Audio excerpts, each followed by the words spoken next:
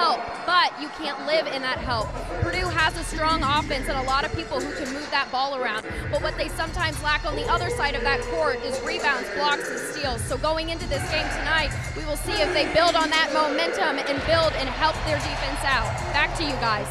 So much, Alex. Changes will be made from those Monday games, but something that hasn't changed is a lineup for both of these sides, Max. And really, when you look at it for the Norse, Etidjere, he's going to have his hands full. They struggled against FSU size-wise. Well, that doesn't quite get easier when you come to West Lafayette. Yeah, Etidjere just standing at 6'9". He's going to be the de facto center of this game. Obviously lining up against his opposite in Daniel Jacobson, who's 7'4". And even if they plug Etidjere at the 4, he's going to have to go up against Kaufman-Wren, who is 6'10" and also very strong. So we'll see what happens in this game. Their offense is going to have to go through Vilson and Dilling this game.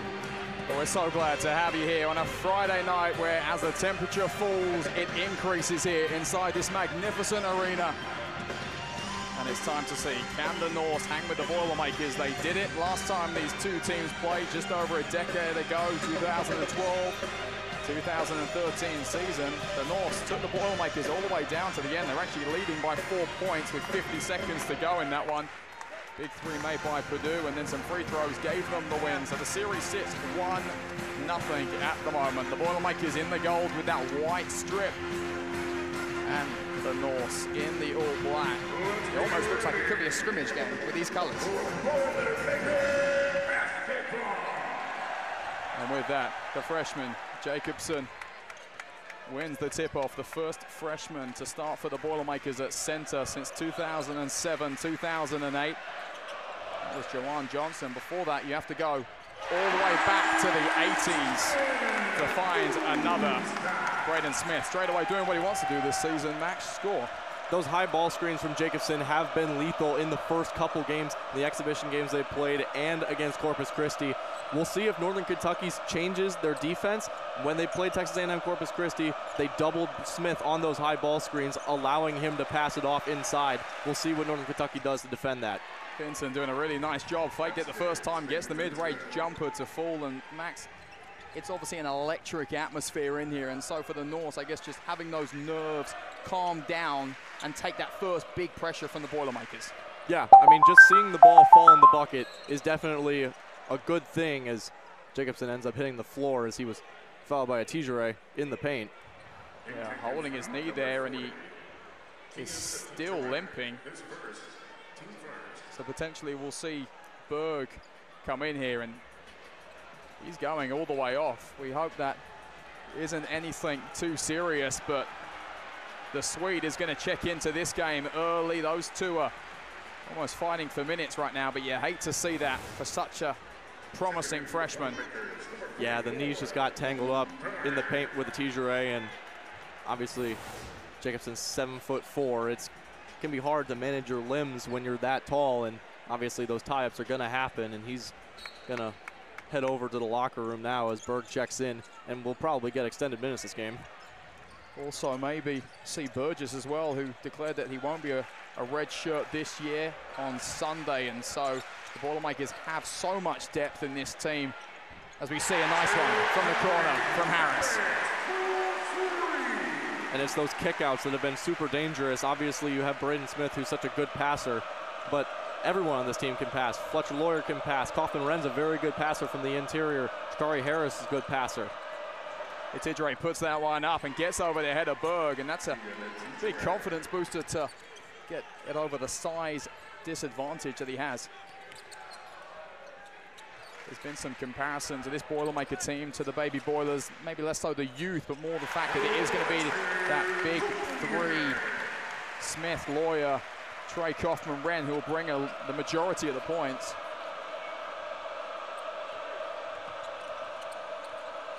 Dilling takes it to the top of the lane, gives it back to Robinson, who goes against Trey Kaufman-Wren. That's going to be a great battle this game.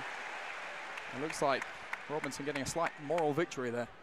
Yeah, that one took a tip on the pass right there, as we can see Robinson trying to cut it to the exterior. Lawyer got his hand in there, stopping the pass to Etidjere on the, or rather not Etidjere, it was Gerziger on the ring.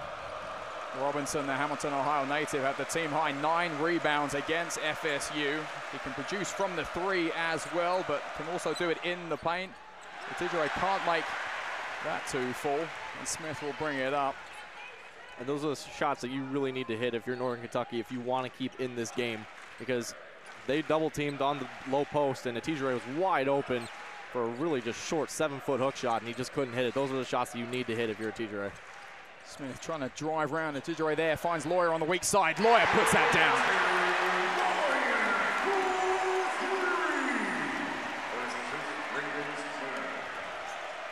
And Max, if the Boilermakers can spread the Norse, it should be a night where they can get things done, especially if Berezga is going to do that. Yeah, 3 for 3 to begin the game for Purdue from 3. I mean, when they have open looks like that, they need to take them, and that's what Lawyer does. That's his game. He doesn't have to handle the ball all that much with Braden Smith in the game and Jakari Harris in the game also. The 75th sellout in a row here in Mackey Arena. And great atmosphere as always in the first Friday night game, so maybe adding to that slightly, and the paint crew in full voice as always. Lawyer inside to TKR. Double team there, and really nice hands. Harris to Smith, he drives it in. And the big man, Berg, physically getting the edge there on the Tijere.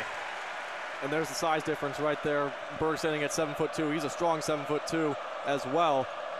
And the Tijere just couldn't pull that down as Berg just kind of reached over whoever it was in front of him.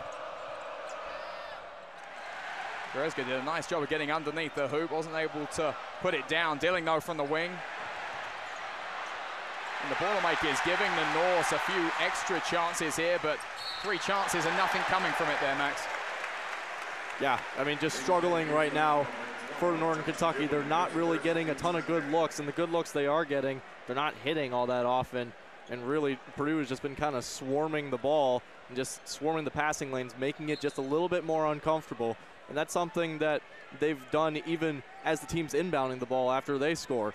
They want their point guards to press them, and you know, they don't necessarily want them to steal the ball immediately, but at least feel the pressure so they set their offense up 21 seconds to go instead of 26. The Mackey Arena faithful not happy about that call, as you could imagine.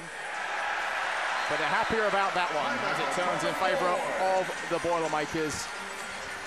And with that, we will send it to our first break and be back in just a moment on Big Ten Plus. Purdue Athletics would like to thank Purdue Football for being the presenting sponsor of the 2024-25 Purdue men's basketball season. Ladies and gentlemen, please turn your attention to the court as we welcome tonight's fullback student athlete of the game, Praise Indiamoka. At the 2-time Big Ten triple shutdown for Indian and first-team All-American, Praise brings. Every season, we give it all. We give our strength. We give our passion. We even give his passion. It's in our blood. And now, we can give that too. This season, Abbott and Big Ten are pitting school against school in the largest blood donation competition of our lifetime to fight the largest blood shortage in a generation. Want your school to win? Give blood.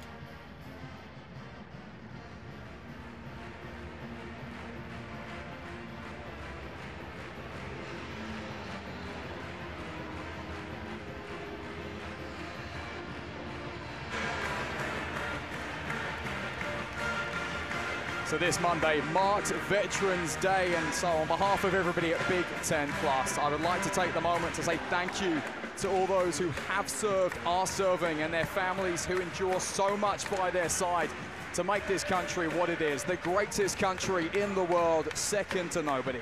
Thank you.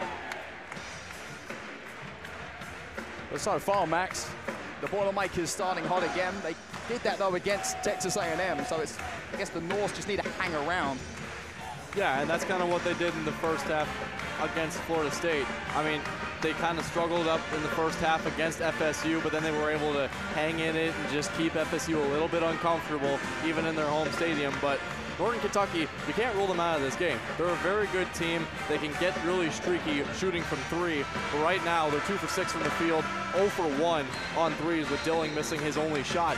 And that was a wide open chance from the elbow, and that's one that he's consistently hit in years past, but just isn't hitting in the first 2 games of the season.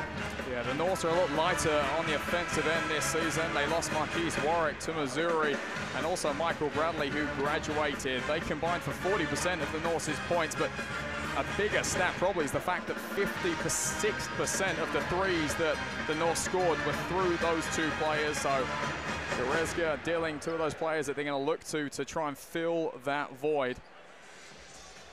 Yeah, and obviously last season wasn't exactly what they hoped, just 18 and 15 on the season, 12 and 8 in their conference, the Horizon League, and it was really just a lot of injuries last season. Lawyer from the corner puts it down with ease. 2 for 2 from that same spot. 4 for 5 in the early going from 3 for Purdue, and 5 shots have been from 3 of the 8 that they've taken this game. And for the Norse, another concern is the fact that a lot of that has come from outside and not inside the paint. Smith trying to speed things up. Lawyer from deep. That was a heat check if I've ever seen one, and Painter was yelling at him as he went back on defense. Not happy with that one. Understandably so. That was definitely not the shot that you want someone to be taking.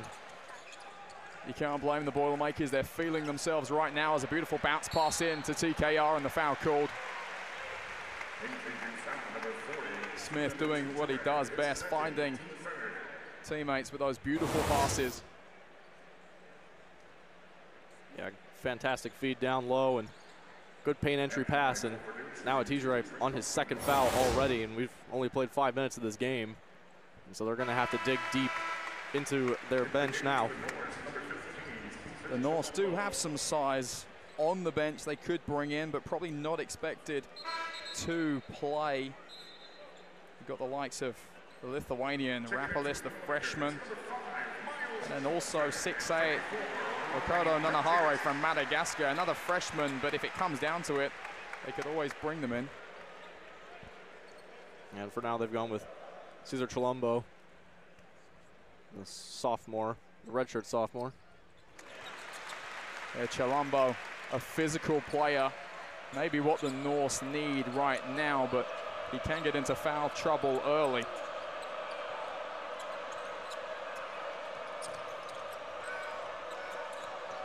Northern Kentucky looking to just try and take the sting out of this game, slow it down, and have a slightly longer offensive possession. Dilling, it's chaotic on that far side. They find Vincent in the wing, back to Dilling. He takes the shot, and he puts it down. And that's just what he needs to do for Northern Kentucky tonight. Yeah, and that's one of those ones that I think they would have rather seen Vincent take that shot just because he was wide open, but obviously if Dilling's going to go ahead and hit that shot all day, that's his comfort spot, the right elbow. That's where he's really good.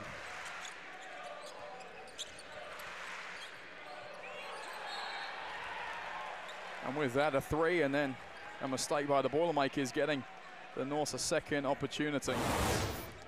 Dilling led scoring for the Norse, as mentioned, 18 points, 6 for 6, and 46% from behind the arc. And that's actually the same percentage that he had last season. He has an interesting jump shot, but a big personality and player on this team.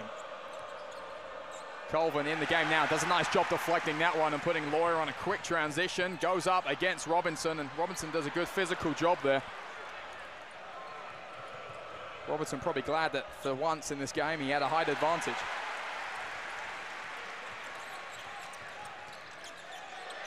It's been quick action here early in West Lafayette. There's another foul called in the paint. That time, though, I believe Chilombo it was called on.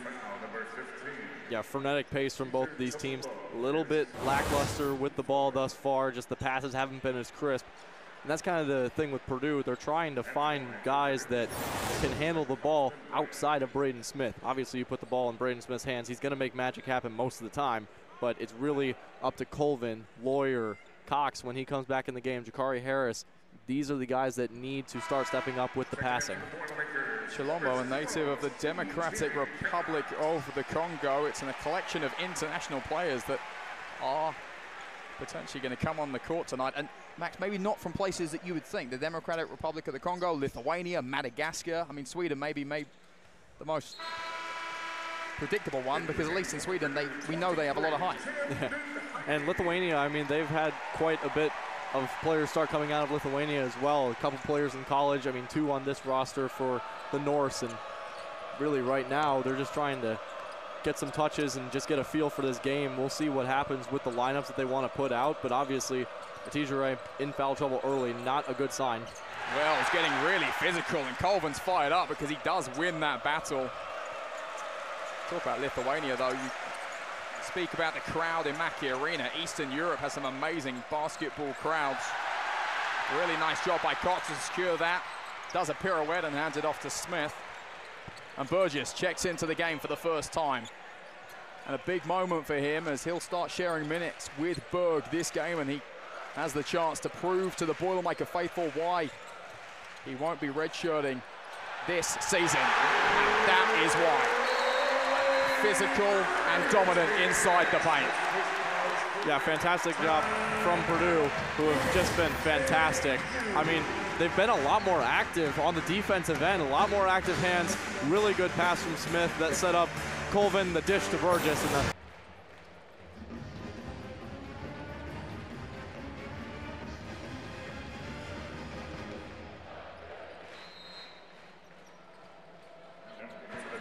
unfortunately, I have to break some news that Boilermaker fans are not going to like me for, but Jacobson has come out of the locker room on crutches, and his right knee is iced up. Although, Max, it does look like slightly below the knee, so hopefully it's nothing to do with the knee area, maybe more high shin. Yeah, obviously an unfortunate injury for Daniel Jacobson, the freshman from Chicago, but I mean, Purdue, it's just got to be next man up at this point. You know, Raleigh Burgess and Will Berg are going to have to split the minutes tonight, and we'll see what they can do down the stretch, but obviously Jacobson a big loss for this Purdue team. Well, then when we were in shoot-around, I said to you that it seemed like Burgess was the most vocal, actually, out of all those front court players, and you never like to get extra minutes when a teammate gets injured, but a big opportunity here, and something that Painter said in a media interview yesterday was the fact that in that game against Creighton, he guarded Kalkbrenner really well, the center of Creighton, who then went on to have 49 points in his season opener. So he can take on size, and in Painter's words, he's actually probably the most complete package out of all those front court players. Atijere with the breakaway here. Cox charges back, Vincent on the left, and a nice transitional play by the Norse. And that's one of those plays that, you know, Purdue fans have kind of grown accustomed to seeing from Braden Smith. He's a very good passer, but sometimes it just feels like he's doing just a little bit too much.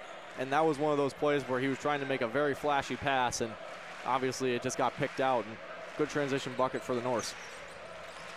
You mentioned it, 18 and 15 last season, the Norse in the Horizon League. They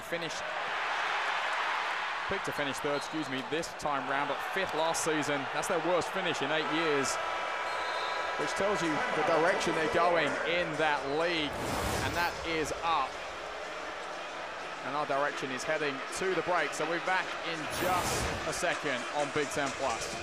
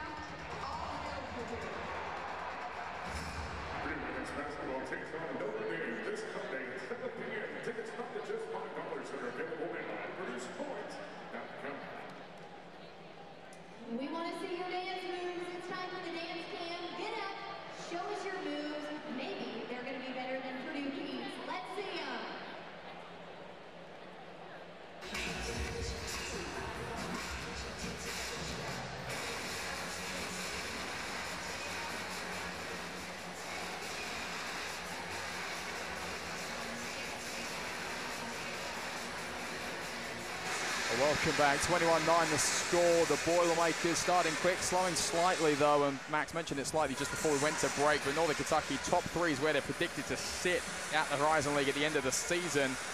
Last 5 years, 3 20-plus wins. Yeah, they're a fantastic team, and you know, their head coach, Darren Horn, has done a fantastic job in transitioning them into this kind of mid-major powerhouse. Obviously, like I was mentioning earlier, it kind of didn't work out for them last year. They had a lot of injuries, specifically with Sam Vincent, who ended up tearing his ACL early on in the season and not available for most of conference play. But they're a good team, and if they stay healthy with all the transfers that they brought in to replace the scoring drought that Marquise Warwick left after transferring to Missouri, they're going to do a number on Horizon League again. Entered Division I basketball in 2012, 2013, and proven why they deserve to be at the level of Division I since then. Only 1 or 2 losing records in the last 11 years.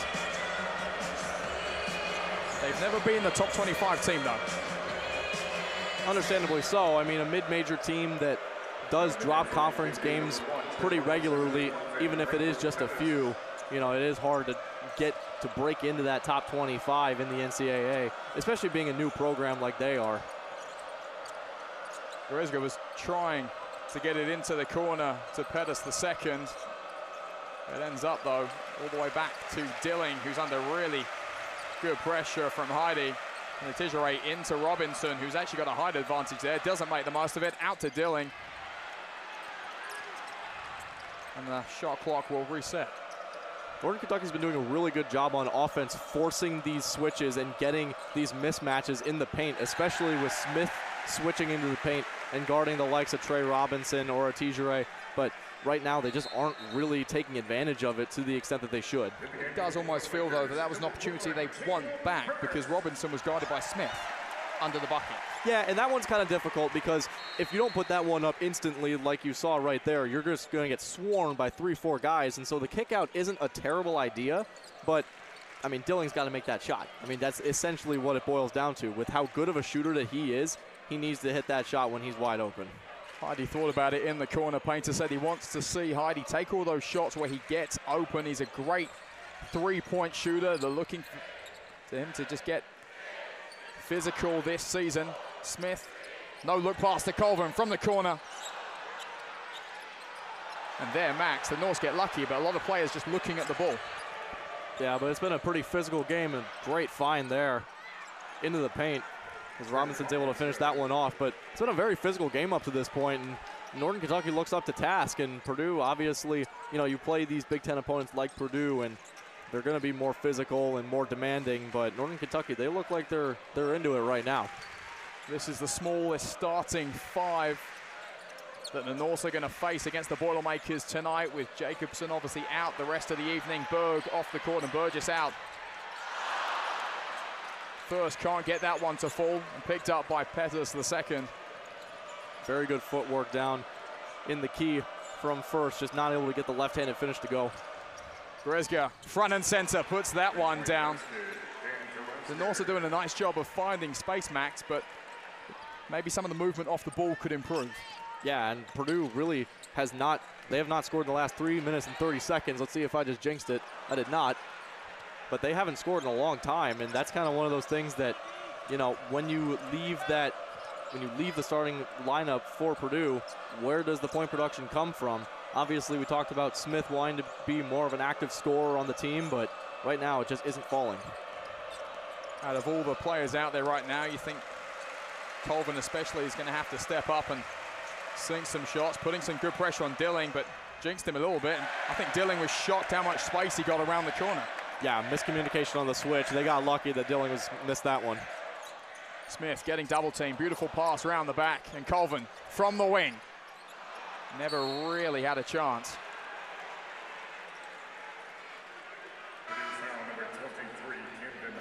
Miles Colvin, a career high 14 points, 4 for 4 from 3 to start the scoring. And that was a game where it was still tight. The Boilermakers just 1 point ahead when he made that first 3, and then he just went on a torrent of threes. The Norse now 7-0 in the last 3:25. Yeah, and Purdue just can't find one right now. I mean, they've had inside looks that were good, just couldn't find the bucket. They've had threes that looked good, couldn't find the bucket. There's an offensive foul on Atijere, and that's going to be his third. Atijere getting his feet caught up there with Cox off the ball. Just moving his feet slightly on the screen there. Atijere, a Knightdale, North Carolina native, junior, big player that last year got injured down the stretch, and that was a big loss as obviously the Norse got ready to go into the Horizon League tournament. Sophomore year came in from Marquette and needs to watch his fouls in this situation. Vincent, really nice steal against his fellow #2, Lawyer on that far side. And that fires up the Norse bench.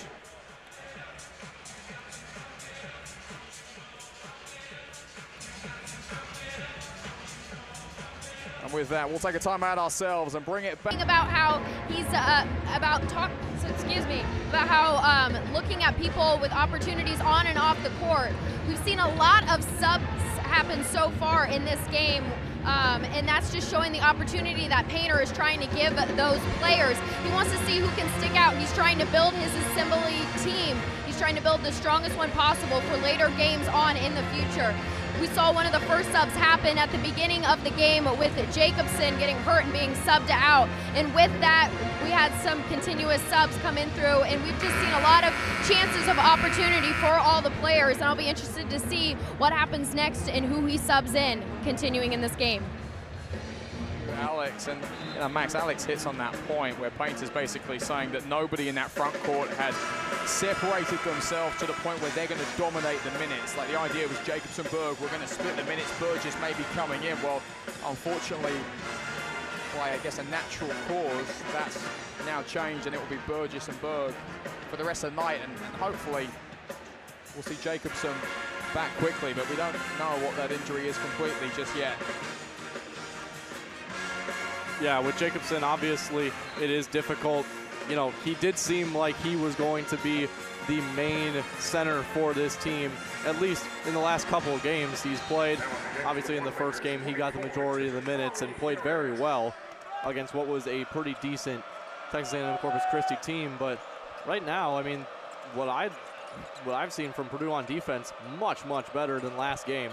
I mean, they've caused 7 turnovers. They're a team that's usually very passive, usually just trying to run the shot clock out, not really force steals, but maybe that's just an effort of Northern Kentucky's carelessness with the ball. You talk about nice defense, really great job by the Boilermakers to close down Goretzka, who puts up a shot in the end, doesn't fall, but the Norse get the call to go their way. A lot of credit for Robinson finding Goretzka on that far side. Yeah, Northern Kentucky, kind of a bailout shot there from Goretzka, who was able to just chuck it up and hit the rim and ended up in their possession after it went out of bounds. But again, running the shot clock very, very low and not being able to get up a good shot. Pettis II goes all the way underneath the hoop, fires it out to Vincent. Goretzka again finding some space on that left wing side, but a double team coming. He fires it in, and just like that, we see the newcomer into this. Rapolis, one of the pair of Lithuanians, the 7-footer, 240 pounds, and the Norse clearly saying that right now with the Boilermakers having their big men off, taking, I guess, the most of that opportunity. But I've said that, and now Will Berg is getting ready to check in.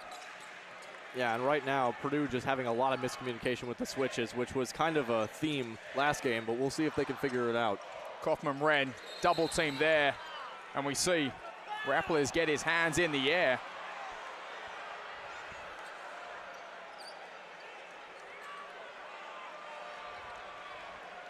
And in the end, it will go in favor of the Norse. So the freshman Rapolis getting the win against the very experienced Trey Kaufman-Wren.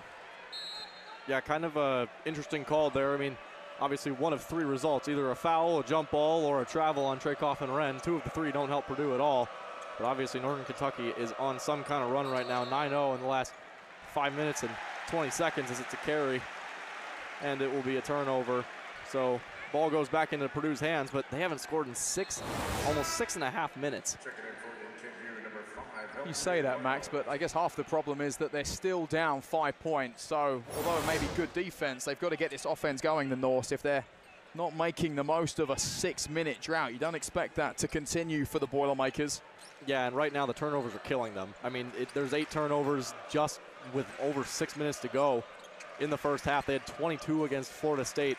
I mean, they really need to start taking better care of the basketball. Smith sends that one down range, unable to get it to fall, but TKR cleaning up the mess and getting something from that trip and ending an extensive drought for the Boilermakers scoring.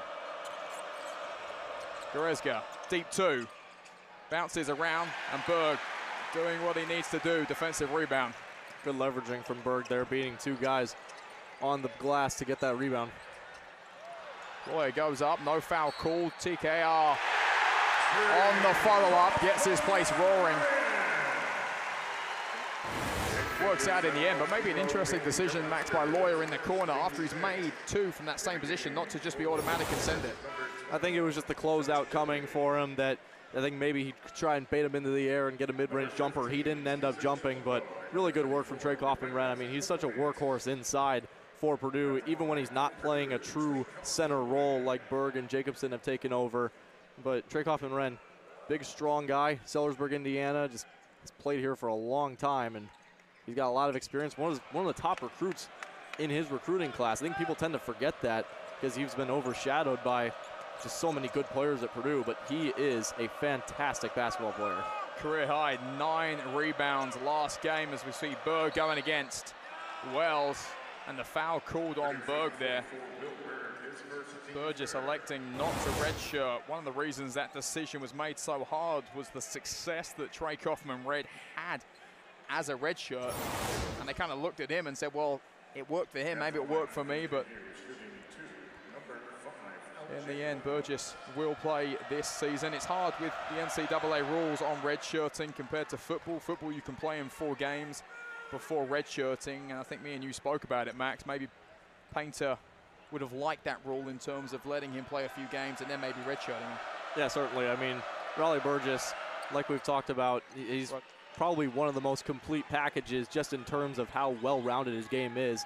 He's a mobile center. He can get it done inside. He can really stretch the defense. He can shoot from the outside. He's a good perimeter defender, too, but he's just not the best at any of those categories. But he's been fighting. He's really worked hard in practice, and that's why he's not redshirting this year. He's going to get time.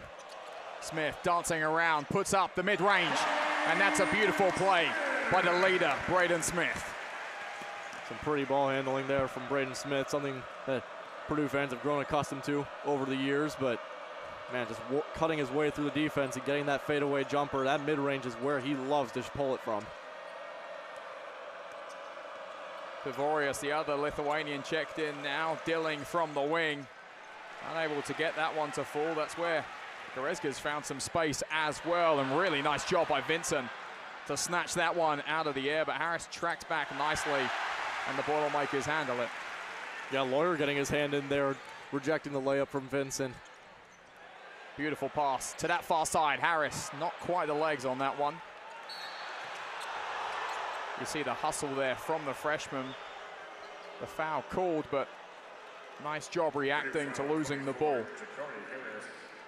Yeah, and Coach Painter just looking at Jakari Harris, just saying, hey, no reason to foul there. They've got the rebound. They've got the defense in transition. No real reason to foul there. Is kind of a silly foul for Jakari Harris to pick up, but he's so good on the ball defensively that you sometimes do want him taking those risks, but obviously you don't want him getting in foul trouble for silly fouls like that.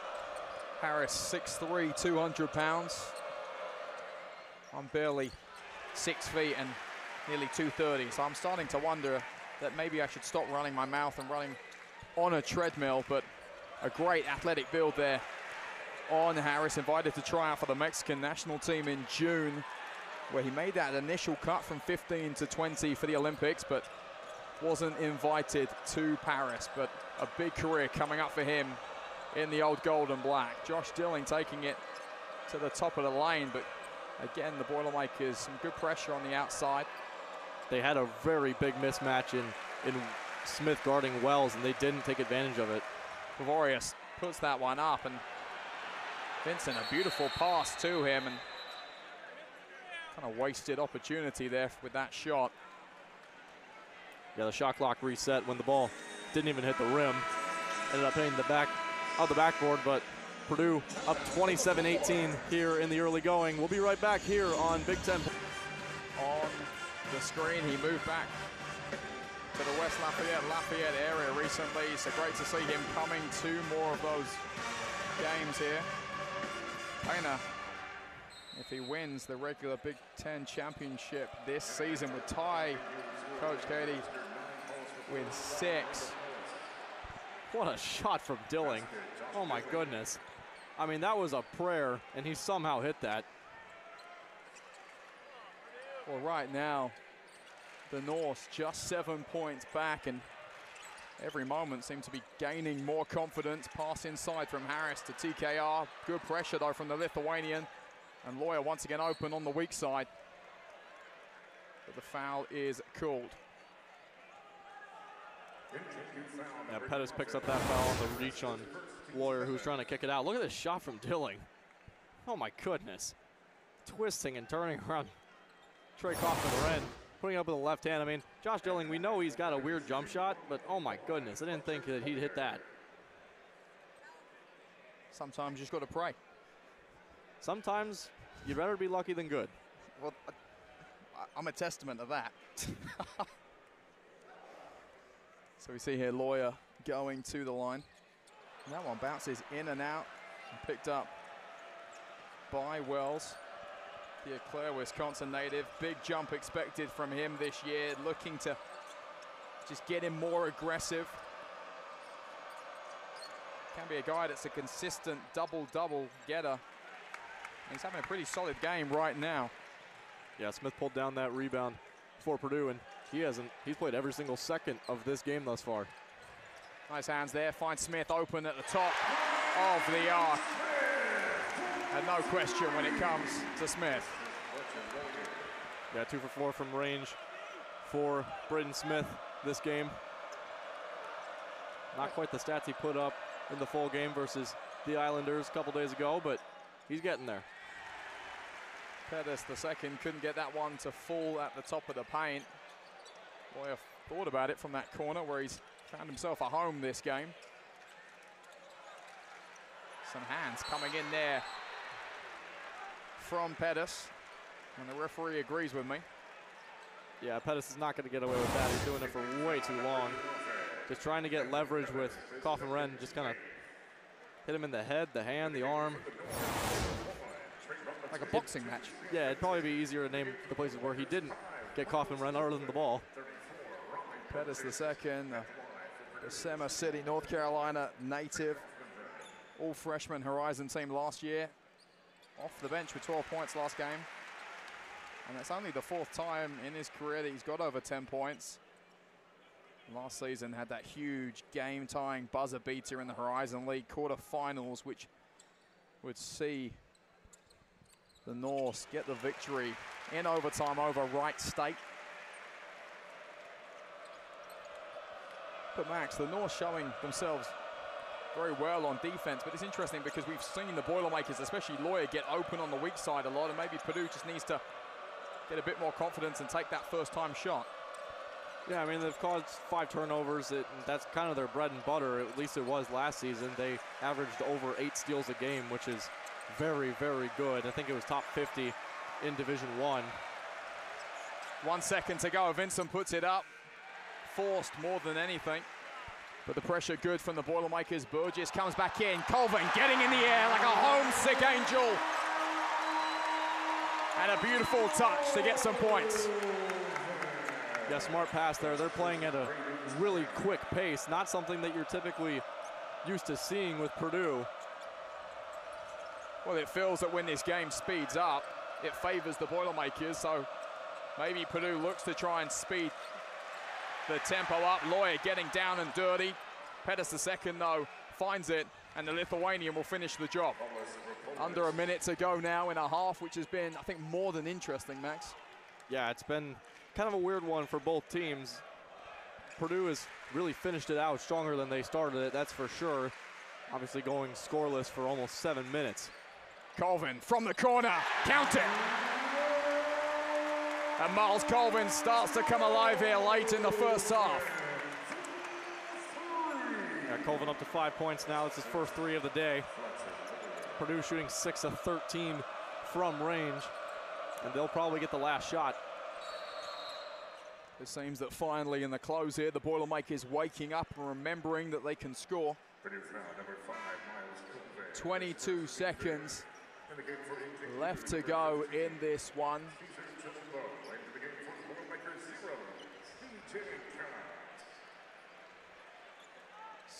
CJ Cox checks in on the baseline there behind Vincent. Vincent with that wrapping, ACL, post-ACL injury wrapping on his knee. He tore it last season, and the Norse fans will be very happy to have him back. Robinson goes against the young freshman Burgess, out to Pettis the second. Norse would have liked that one, but Robinson gives him an extra chance and finally is fouled there. Great fight from the Hamilton, Ohio native. Yeah, Robinson getting down and dirty on the offensive glass, fighting Raleigh Burgess for that offensive rebound. Pettis had a decent look, but long rebound. Robinson pulled it down, and Burgess right across the arm. And Robinson will go to the line to shoot 2. Burgess just getting his back caught behind Robinson. Robinson, the vocal team leader, 33 points last year in that same Horizon League semi-final, the preseason All-League Horizon. And then also in that 23-24 season, Horizon Defensive Player of the Year, and we see some of that fight here in West Lafayette. Makes that one.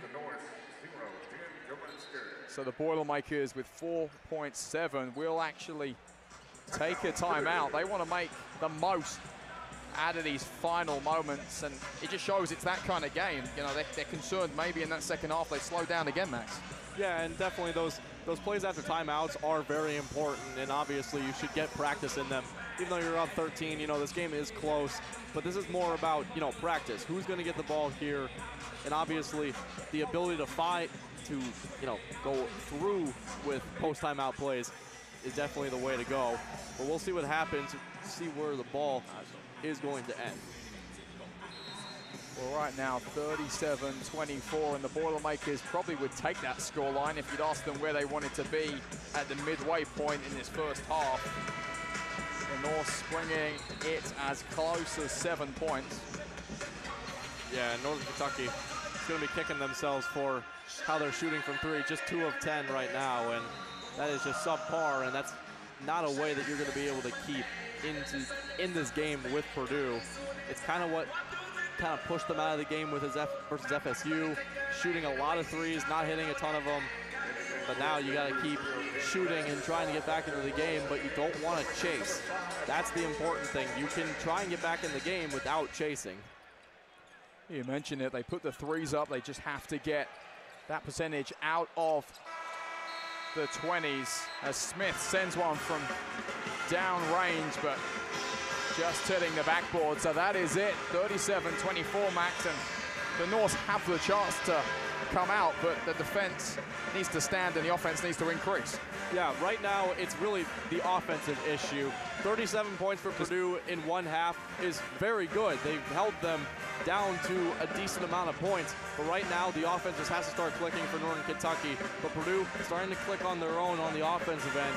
Obviously in the middle of that first half, they were really struggling to find any kind of offense, any kind of creativity, any kind of shot making. But now down the line, they've done much better. Both sides finding players in space on the offensive end, but who can get the ball in the basket? That's the question. We'll be back here in just a moment. You're watching basketball on Big Ten Plus. So on Big Ten Plus, the Boilermakers now right to left on your screen in that historic gold, and the Norse in the all black. Lawyer, lots of space here, and that's how you start the second half. That's the exact way you don't want to start at Northern Kentucky, as head coach Darren Horn just kind of bent over and started talking to the bench. He just couldn't understand just how free Fletcher Lawyer was. Lawyer found himself open quite a lot.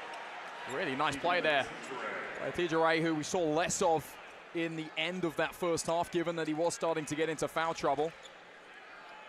Yeah, TJ playing more like a center in hockey there, kind of just deflecting it back in. It wasn't the greatest alley-oop pass, but he was able to knock it in for two. I think the correct word for that one is it was a cheeky play. I suppose. Yeah, Max hates when I say that, but you know, we see a travel call there on TKR.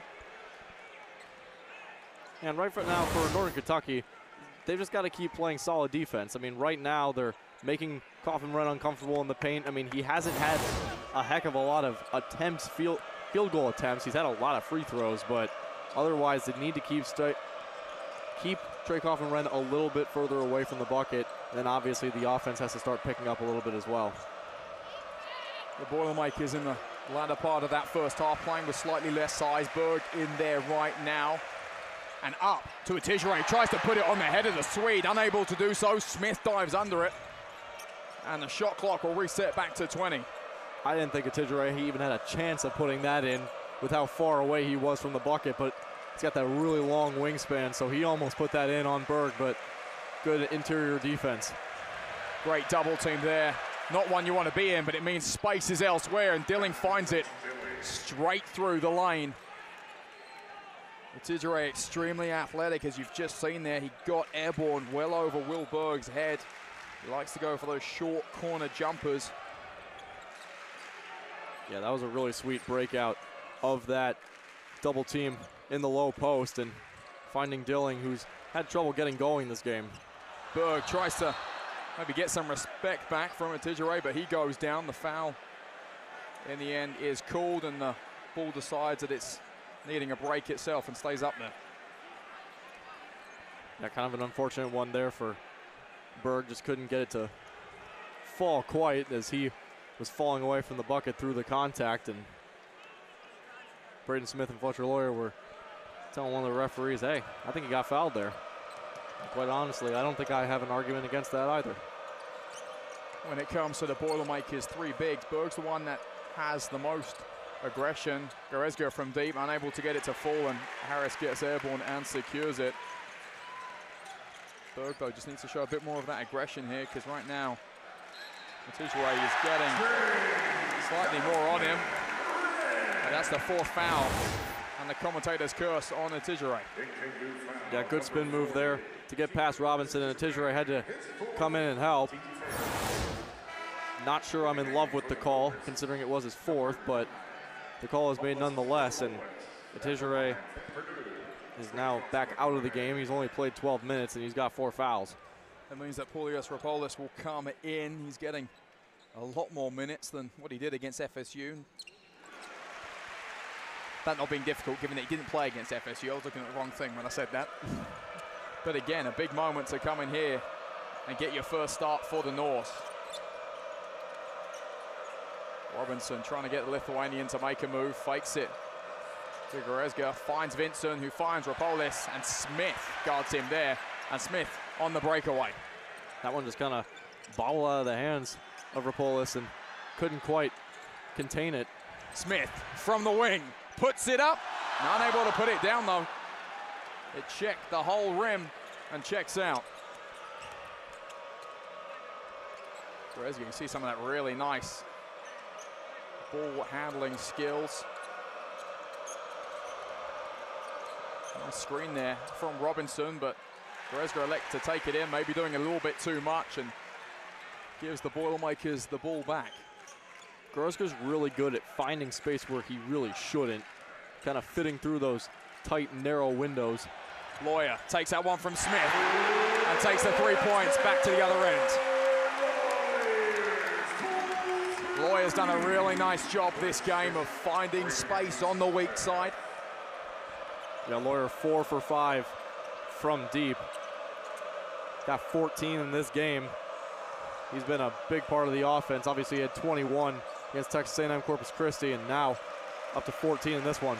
Just like we saw at the end of that first half, the game speeding up and going against the Norse. They need something here.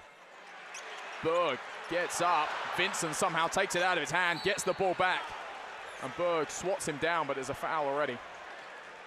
Yeah, but unfortunate there for Will Berg, who tried to come down with that rebound, but he just got swarmed and couldn't pull it into his body. The Norse take a timeout to slow things down, and we'll be back in just a moment on Big Ten Plus. It looks like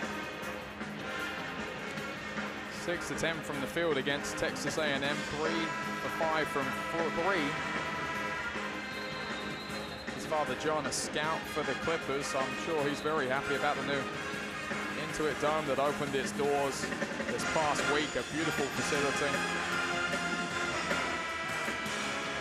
Yeah, and on the topic of kind of trying to figure out your offense, that's kind of what Northern Kentucky's been trying to do, just generally, trying to find their identity. Still 2 of 11 from 3, and really they didn't shoot all that many threes last season. They attempted 656 when the opponents they played shot 815. Now, I know the Horizon League is a run-and-gun league that they shoot a lot of threes in, but even so, they're going to want to get that number up this year just because of Josh Dilling and just the efficiency he brings from beyond the arc. But right now, it's just not clicking, and 32% from the field in total is not going to get it done. They are out-rebounding Purdue. They have 9 offensive rebounds, and obviously you've seen what has gone on in the paint. They've just kind of swarmed the big men for Purdue. The paint crew awaking like a sleeping lion, starting to roar. We haven't heard them roar too many times tonight because, for the most part, it's been a defensive game, Max. Yeah, for sure. It's been a physical game. It's been what I would term Midwest basketball. It's hard-nosed. It's tough. It's been played more or less through the paint. Smith just assessing his options. Lawyer fires in a rocket to Trey Kaufman-Wren. Handles that like the first baseman in baseball. Turns around, puts it up. That thing had some heat on it. Yeah, it was a good find, getting it to his weak shoulder so that he could turn inside and get that finish over Rapoulis, but just good, better passing from Purdue this half, certainly. The Norse trying to find some quick hands. The problem is their short passes easily defended by the Boilermakers, and that's a really nice job by Wells in the corner. And that's the thing with the Norse, they've been finding these really, really big mismatches. Smith on Wells is about 10 inches of difference. I mean, they've been finding them, but they just haven't been hitting the shots, and they haven't been taking true advantage of them. Once again, the Norse stop the Boilermakers. Wells will try once again from deep. All metal though that time, but nice to see a bit more confidence to take the shot. 23% though, Northern Kentucky. 3 of 13 from 3. The foul called on the North. Yeah, Rapoulis just immediately got leveraged by Burgess, who, I mean, they're just trying to deny that interior pass, trying to get Purdue to beat them from the mid-range instead of inside the paint and from the three-point line. And Braden Smith has still not checked out this game. He's played all 25 minutes of some change. Well, Painter, when he got interviewed yesterday, someone asked him, is he concerned if Smith is getting too tired with how much he's playing? And Coach Painter's words were he could go and play another full game afterwards, and made the point that in practice, they go 2-3 hours non-stop. So you should expect a player at this level to go, but still with how much he does, you can see he's sucking in some air. Yeah, he's not particularly laboring through every possession, but I mean, it does grow on you as the game goes, and you know, the timeouts every 4 minutes can only help so much. As Burgess ended up falling over, but that's, again, it's just one of those things. I mean, Chilumbo had a wide open look as Burgess ended up falling over, but couldn't get it to go. That's a veteran move there by the freshman. Lets Chilumbo go past him and then puts it up. And him and Jacobson, the freshmen really cocked Harris. They've come in and shown what they're going to do here in Mackey Arena, but how much older they are than what their age suggests. Cam Heidi checked into the game the last possession. Yeah, and we really haven't seen a lot of Jakari Harris or CJ Cox this game. I mean, that's probably just because of a rotation issue, just because with the injury to Jacobson early in the game, maybe you're wanting to get some bigger bodies, different lineups out there, but I mean, Jakari Harris has only played 3 minutes. CJ Cox has only played 1.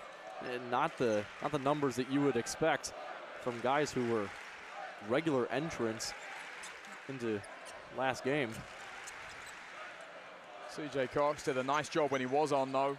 Getting on the ground, trying to win the ball back inside to Burgess. Does the Boilermakers go, but not able to get the and one call. CJ Cox, the Lexington, Massachusetts native, a kind of amazing story, was not recruited by the Boilermakers or anybody that high, to be honest, until June when Coach Painter saw him whilst watching another recruit at an AAU game. So talk about fate, there it is.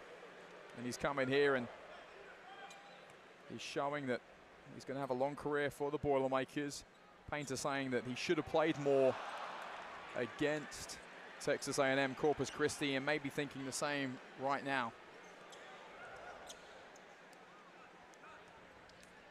But when you're as deep as the Boilermakers are, it's sometimes tough to remember who's getting minutes, especially when there's an even split in the skill in certain positions. That one goes out of bounds as the Norse tries to speed it up. A good hand in from Lawyer. I mean, if that one got past him, probably an open 3 in the corner. At the very least, an easy transition bucket.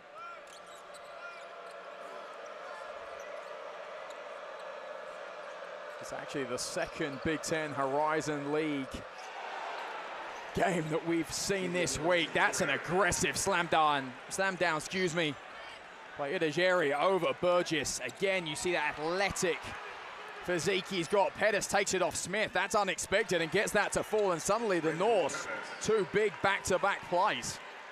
And that's the exact thing that the Norse have been looking for, just some sort of spark, just to start up the offense again. Smith not happy with that call, thinks it should have been a foul called on Pettis the second. He's going to try and get his own back, hands it off to Burgess. Burgess, though, not able to get it up.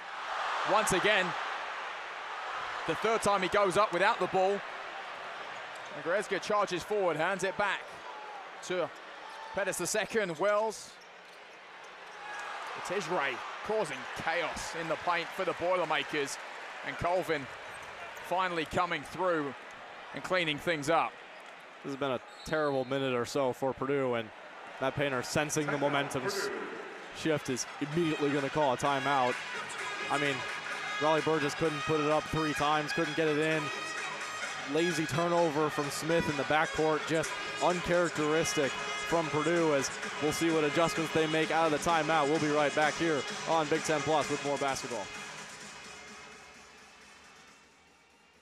It's not just a helmet, it's a symbol of pride, forged from grit, sacrifice, and strength. Proudly resting on the shoulders of warriors, steeped in history, but focused on the future. Inspiring the belief that this year could be the year. Proudly boasting battle scars and badges of achievement, rising high to victory. So come on, strap in, ball out, and fan up, because this is big.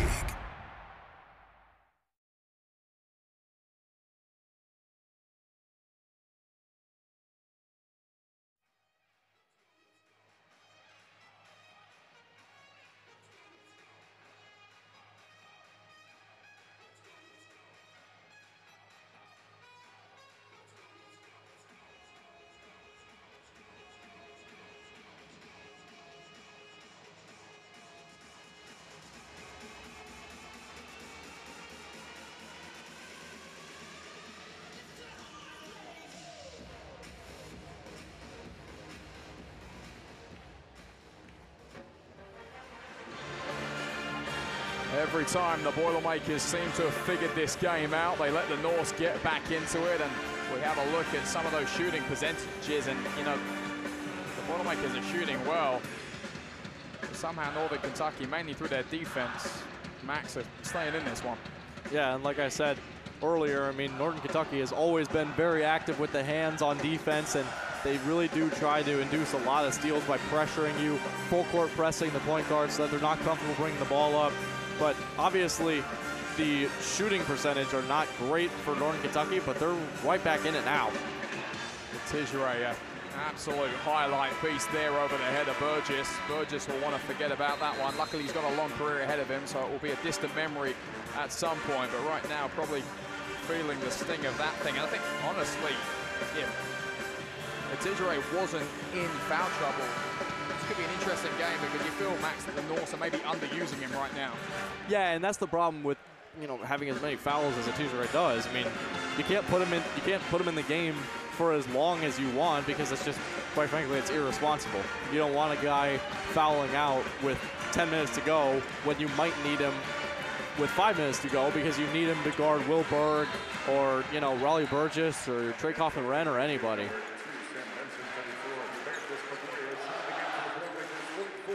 On average, one of the bigger fives that the Norse can get out there right now with Wells and Atijere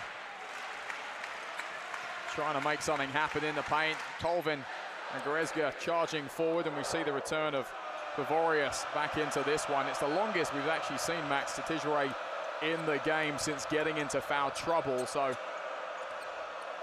the Norse sensing that time is running out. They need to make the most of him.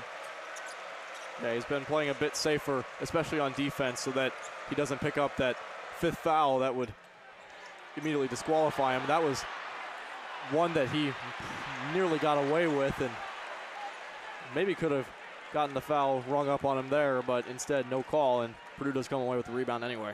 Berg doesn't quite get in the air for that one. It almost falls to him, but either way, it's a rebound.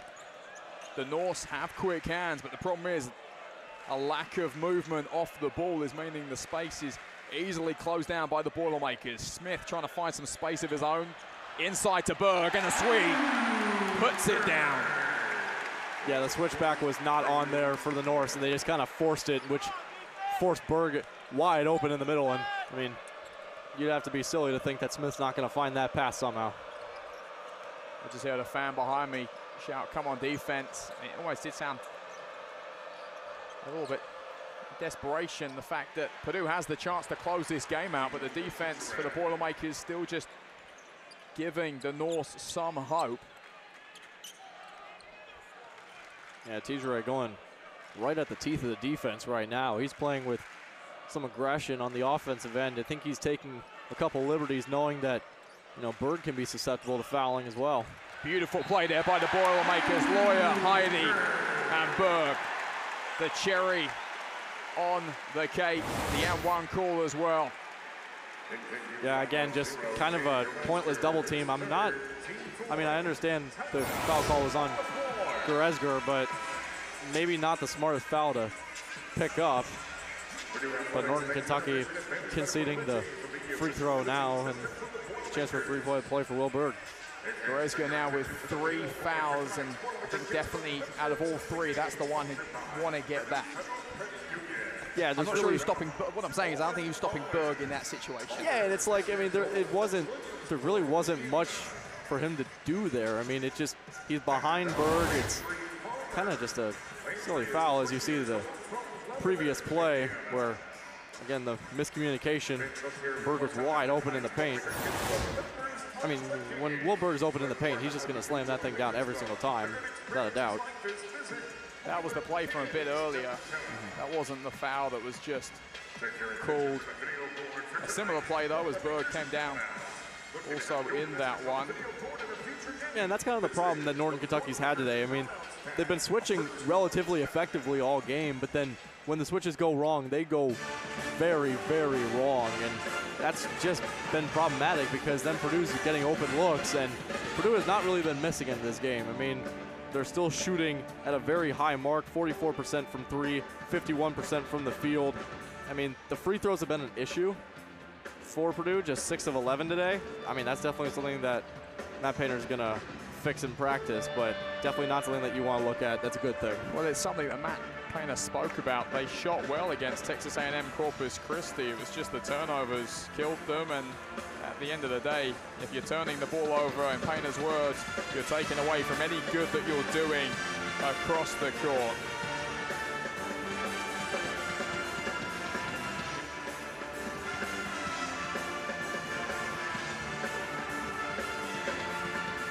So 10:02 left to go here in West Lafayette, Indiana. 54-38 the score. We hope you're enjoying your Friday night here with us. At some point, Max, the Norse are going to have to start sending it from deep. And maybe that would work better for them, because right now it just feels that they're trying to do too much. And when they do send the threes, they're finding some success, although 21% maybe goes against that. Yeah, still not shooting at a super high mark, but they're just not shooting at a high mark just generally. Only 33% from the field right now. They haven't gotten to the line very much. The really, really good thing for Northern Kentucky that they need to hang on to and they need to keep doing is crashing the offensive glass. Right now, the Purdue big men have been pretty lazy with cleaning up the glass on the defensive end. Like Will Berg has got the ball taken out of his hands on rebounds 3 separate times just this half. So if they keep crashing the glass and keep trying to press these Purdue centers that, you know, may not have to jump for the ball necessarily just because they're so tall, but, you know, that's the kind of thing that if you're jumping and they're not, well, you're probably going to get that rebound. Matt Payne has scheduled a hard non-conference go at it before Big Ten play starts. The likes of Alabama coming up, and you can't help but think if this was against Alabama, what would the scoreline be? Luckily for the Boilermakers, though, still time in this game to sort things out, and time before the Bama game as well. Dilling from deep. That one falls to left. Tijeray, an athletic play to get his hands on it, but it will go out of bounds. Yeah, Dilling again just not hitting from deep. 1 of 5 this game, 3 of 10 from the field generally. Just has not really looked comfortable in his first 2 games at the Division I level.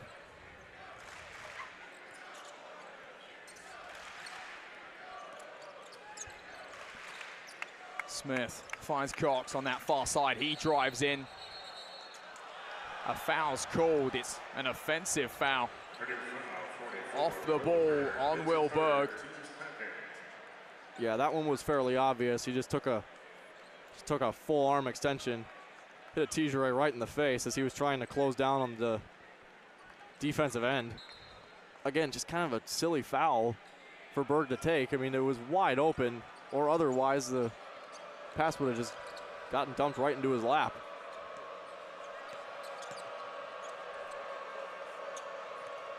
So as we fall under the 10-minute mark, it's now time for the Norse to do something if they can. Robinson fires it over to Vincent. Dilling finds some space. Beautiful speed by Smith, though, to close him down.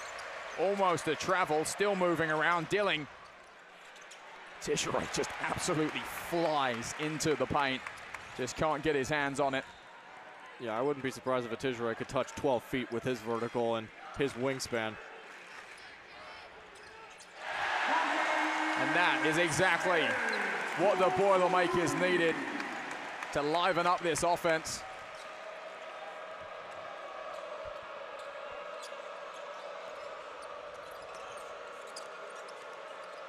Beautiful pass there into Robinson. Berg try to come forward, and in the end, a foul is called. Yeah, Berg has been struggling with keeping his feet on the ground, and that's one of the things that the coaches on the bench are doing, is you can just see him just jumping in the air trying to block it. I don't think he remembers that he's 7'2". He can block the ball off of anybody without even jumping. You just got to keep his hands up and just try and alter the shot, not necessarily block it. Talking to Purdue earlier, they just said that, you know, Will Berg helped improve Edey. Obviously, he was the person that Edey went against every practice, and so Will Berg's got it in him to get physical. He's obviously learned a lot from that 2-time player of the year. Just now needs to get used to this more playing time, get settled. Yeah, and Braden Smith is checking out for the first time in this game. He's played for 32 straight minutes. Finally getting a rest on the bench. And Max, maybe now a time for Northern Kentucky to make something of the 5 that are on the court for the Boilermakers right now, because you haven't got Burgess out there, you haven't got Berg. First and Heidi are the biggest. Cox trying to find some space, looks for his freshman partner, finally gives it to Harris, and Harris tries to go against the Lithuanian. Turn in and burn in, puts that one up, puts it down, and that's a nice move by the freshman. Yeah, Harris just getting a little bit of space there, and foul is called on the hold as Goresger tried to get past him, but really good move from Harris, finding the space easily It's kind of spinning around until they're getting it. We'll have a quick look at this again, pirouetting like a ballerina. The Lithuanian goes sliding there, unable to do anything. Is Pivorius, and then finally puts it in, does Harris. We'll be back in just a moment. Can the Boilermakers continue this momentum? It's college basketball on Big Ten Plus. The reach, but at this point, if Purdue plays just half decent basketball here, they will probably close this one out. Well, before Atijere forgot about gravity and put it on the head of Burgess, I was saying that this is the second Horizon League game played in Mackey Arena this week. The women for the Boilermakers played Purdue Fort Wayne also in that league as Robertson sends that one from deep, and that was a game where the Boilermakers had a good lead and Purdue Fort Wayne clawed their way back into it. So you never know. You've said it, Max. It's a gritty league with teams that don't stop fighting, and we'll see with 7:11 left to go. Can the Norse buy themselves a treat? Yeah, and it's been uncharacteristically poor game from the Norse, just shooting-wise. I mean, they didn't perform great against Florida State, but it was not to this level of poorness. That's going to be a jump ball, and it will go the direction of Purdue, so they will keep possession. Lawyer was screaming for a timeout the entirety of the scramble on the floor. The ref didn't hear him, but in the end, luckily for the Boilermakers, they hold on to the ball. And with 20-point lead, Max, you think maybe Purdue was going to start stretching their legs. Kaufman-Wren can't hold on to that one, puts it into Lawyer. He thinks about it, inside to First, and First, height dominance over Pettis the second, and gets the 2 points. Yeah, Lawyer got very lucky that Kaufman-Wren was able to recover and grab that one after it was tipped. It was a poor inbound pass, but ultimately ends in 2 for Purdue, and Caleb First getting his first bucket of the game. Robinson nearly forgetting the ball there, but it's picked up by the Lithuanian Pivorius. Puts that shot up, the rebound taken by Robinson. Pettis the second gets in there, and then finally the foul's called. I did have to weave myself there, trying to get around the referee on the sideline. Once again, it's just more offensive rebounds for Northern Kentucky. I mean, they're up to 14 for the game right now, and I mean, 14 offensive rebounds, and you only have 40 points. Something's going wrong, and it's mainly the second chance points. They just have not been coming. Shooting 30% from the field. They were shooting 7 of 8 from free throws until they missed that one. Now it's 7 of 9. The paint crew starting to cry for French fries. If he misses this one, they get him. And that's the loudest roar of the night. And it's because everybody in here is getting some free French fries. Max, dinner's on me. Very kind of you. That's the least I could do. Harris had some space in the corner there. First dispossessed by Pettis the second. He's got Goretzka on the right-hand side, spins around Lawyer. And here's the problem. They do nice plays, the Norse, and then just don't have anybody off the ball, especially lower down. But that was really good transition defense, and Atijere has just fouled out for the illegal screen. As he was just way too wide on that one. You can see it's just way too wide, extends with the hip. That one's going to get called pretty much every time. And so, unfortunately for Atijere, no more basketball for him tonight. The paint crew helping Atijere find his seat there. A shame, really, because such an explosive, athletic player. He's been one of the highlights in terms of offense for both sides tonight. He's been the North's best player today, at least in my opinion, without a doubt. I mean, he's been fantastic on the defensive end. On the offensive end, he's really made things happen in the second half. I mean, right now, Northern Kentucky is just struggling to do anything right now. They're one of their last 10. They haven't scored in the last 2.5 minutes. Atijere was really bringing that kind of flair that they needed, that spark. Caleb First having a nice go at it here. I thought he was actually going to slam it on the head of Trey Robinson, but rolled it in instead, and that's going to get this Boilermaker faithful going first. Up to Trey Kaufman-Wren, nearly the chance for a good-looking transitional play, unable to do it. Caleb First, one of the reasons that the Boilermakers had so much success last year. Him and players like Mason Gillis happy to come in off the bench when they could easily go other places and start. And Matt Painter spoke a lot about that last year, but great to see Caleb Furst still here and getting some minutes, and some good minutes at that.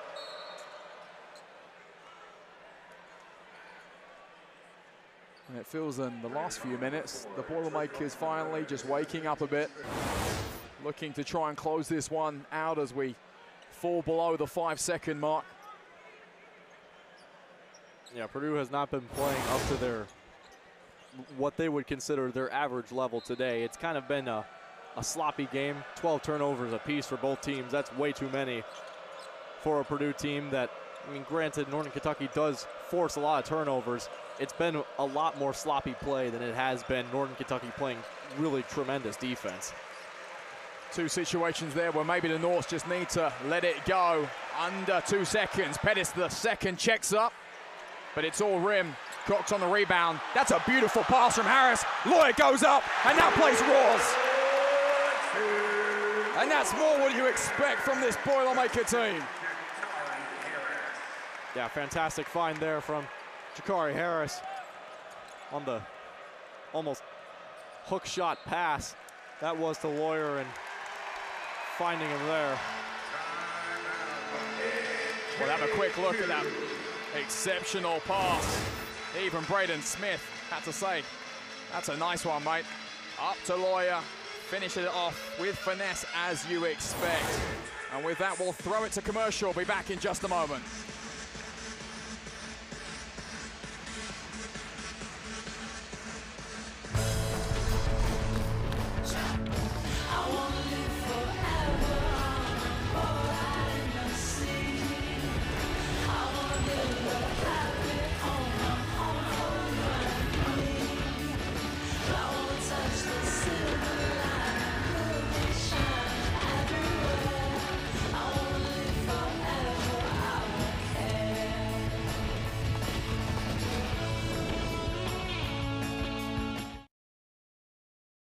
Issues last time, but this time we're going to try and check in with Alex. Alex.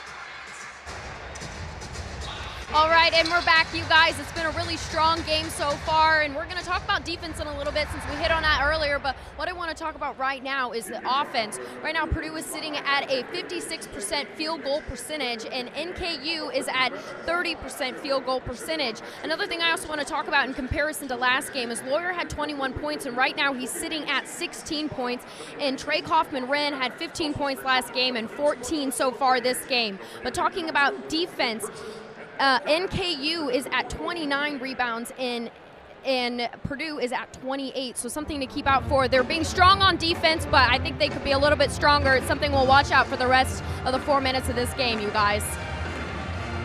You know, Max, something I was thinking about as Alex was talking is, we haven't mentioned it too much, but I think Purdue fans have heard enough about the departure of Edey. We all understand Edey's gone to the NBA.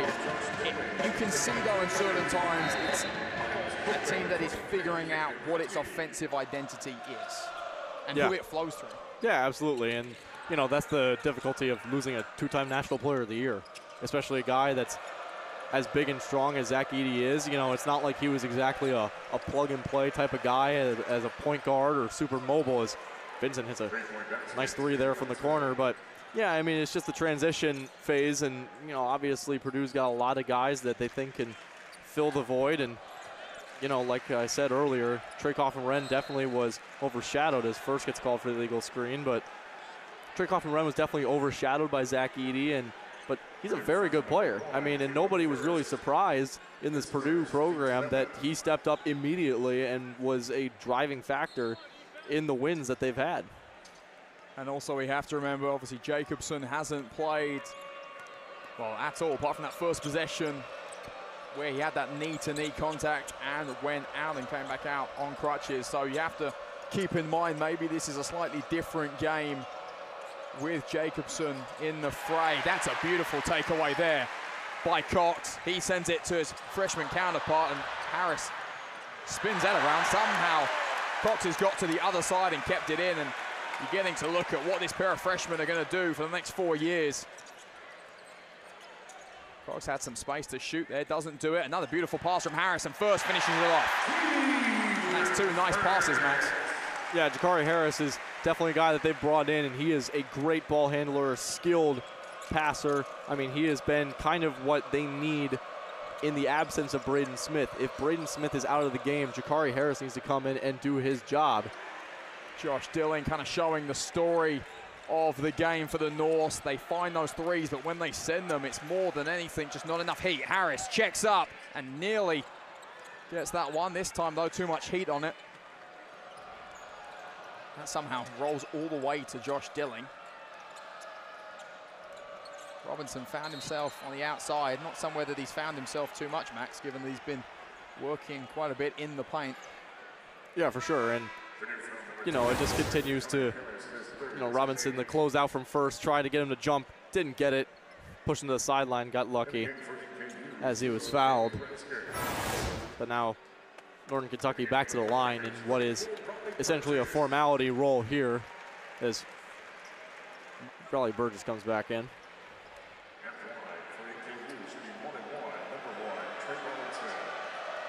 So Robinson goes to the line, 2:26. This one all but done in favor of the Boilermakers. I think for Purdue fans, Max, they'll be happier to see what's happened in the closing stages of this game, because from the middle of the first half to the middle of the second, it wasn't exactly pretty. Great defense, though. Yeah, a lot more active on the defensive end, and you know, more active hands, getting a lot more steals and forcing turnovers from Northern Kentucky, but that's not the brand of basketball that they really play.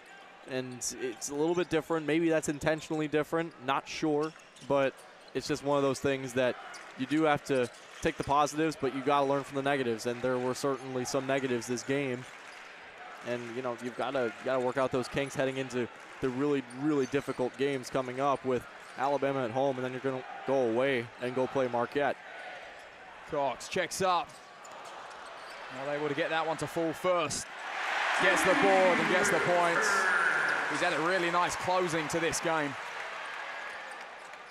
Dilling finally sends one, holds it, but that won't make it go in. The Lithuanian put under a lot of pressure. Nice hands, though, there. And a fellow Lithuanian will put it in. So from one countryman around the horn to the other, a good-looking play and the example of what this Norse team can do when they do get going.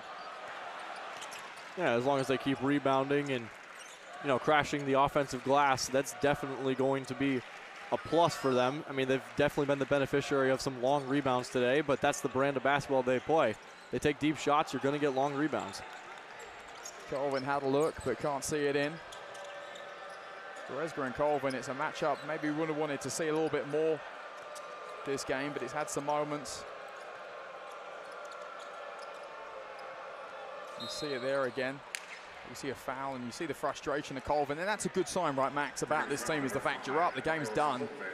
But again, you know, you're very frustrated in your actions, and maybe an indication of how much, you know, these players are fighting for minutes right now.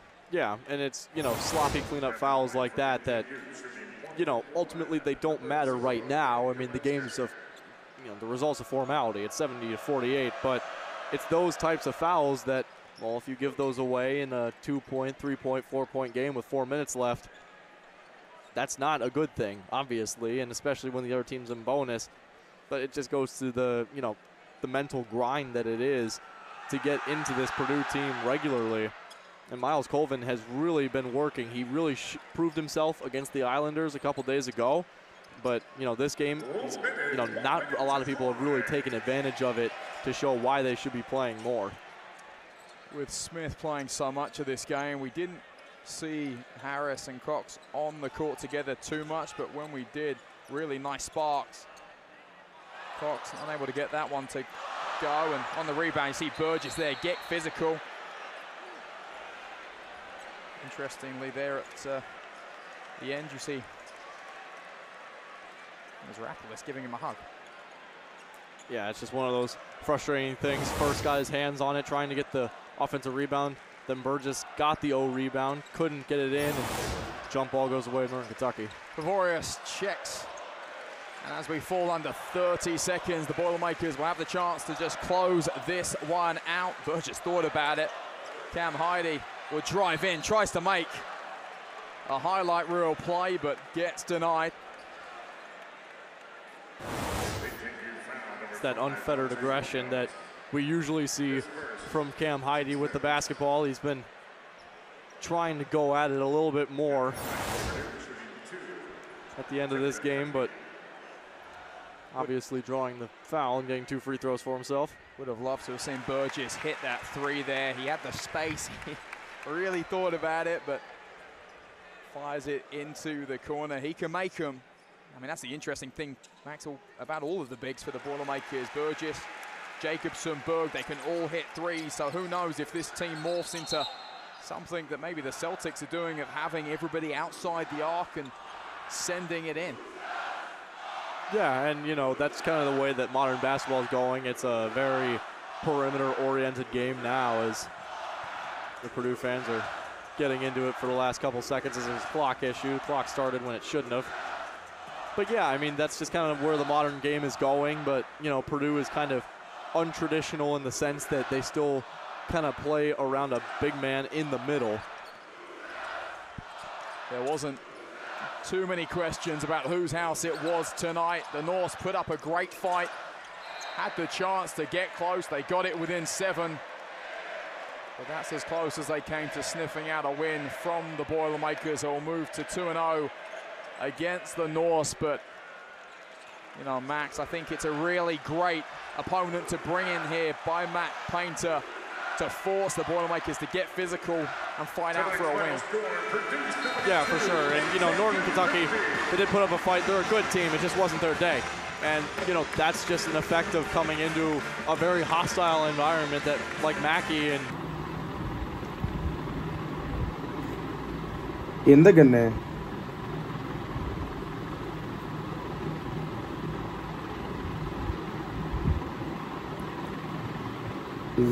Zoom ஐயோ வட்டானே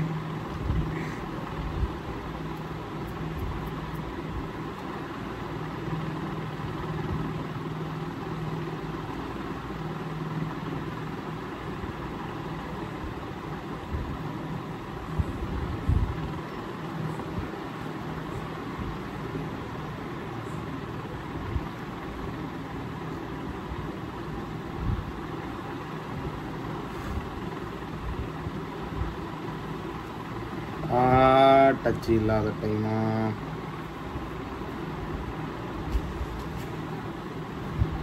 சொல்றாடே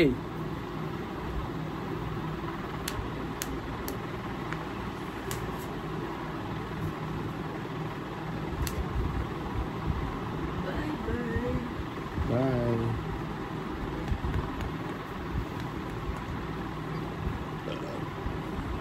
இவ்வளவு நேரம் எடுத்து 40 video தான் வந்திருக்கு.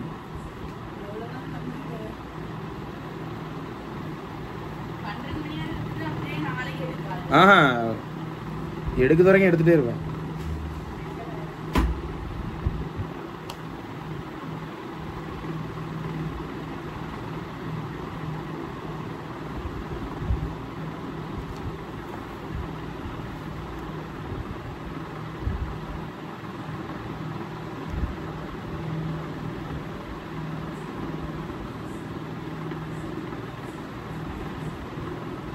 என்னக்கா?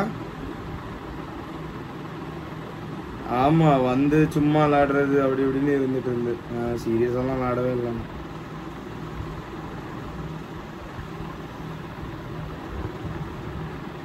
அப்படியா? நான் ரொம்ப நாள் விளையாடவே இல்லை.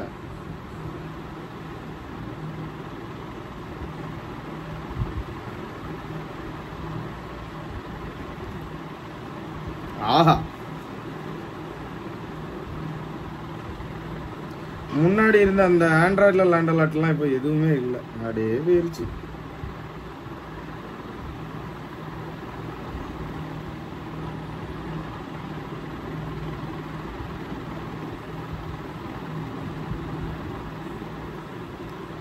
கேட்குது கேஸ்.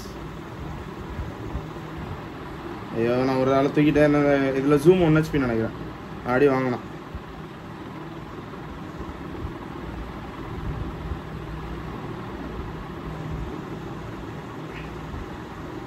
ஆய்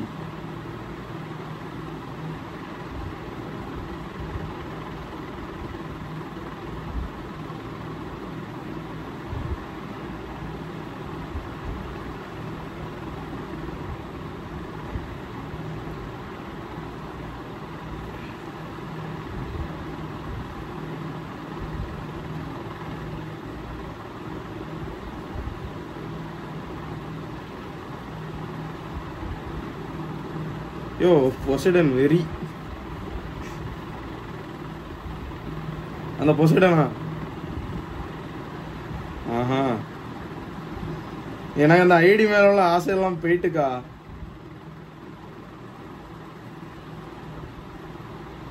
நான் முன்னாடியே ரோஷன்லாம் மொரட்டு பிளேயர்